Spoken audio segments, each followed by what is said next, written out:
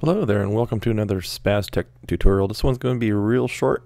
Basically the only thing we're going to do here is talk about how to rename objects in our outline view over here. Reason you might want to do that is just so you can identify them in your outline view and make them more easier to identify.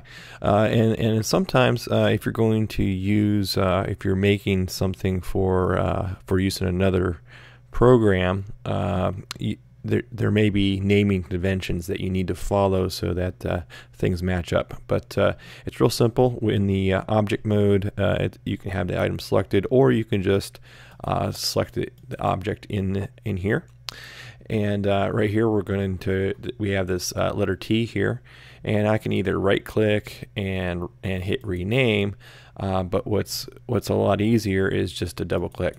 I'm going to double click. I'm just going to call this T and hit enter, and that's all there is to it. Now it disappeared. That's because these are in alphabetical order.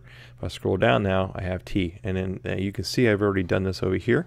I have the S, and I have the S bottom and S top, and it's a good idea to try to make your names that are a little descriptive of what they are. So this is the letter T, and then we have the S's.